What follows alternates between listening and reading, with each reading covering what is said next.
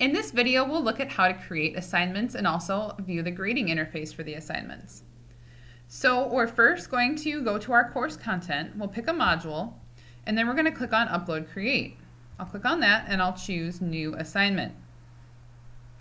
When I get to this page, I'll first add a title, so we'll just call this CAT Assignment Number 1, and I'll type in my instructions for students.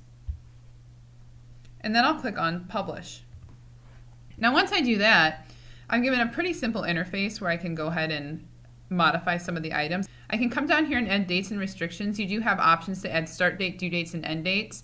These will be covered in a later module, but start dates and end dates will determine the availability of the assignment, and the due date is more for students' reference and calendar reference, but isn't actually enforced in Talon.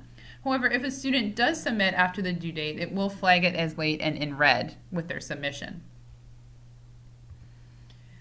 There are also a few options down here, so you can choose how many files are allowed per submission folder. Can students only submit one time, or can they submit unlimited files? And also the submission options. Do you keep all submissions, or are you only keeping the most recent submission, or are you only allowing students to submit one time?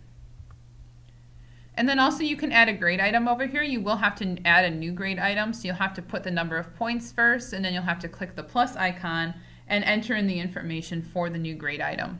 And then finally, you'll go ahead and save that.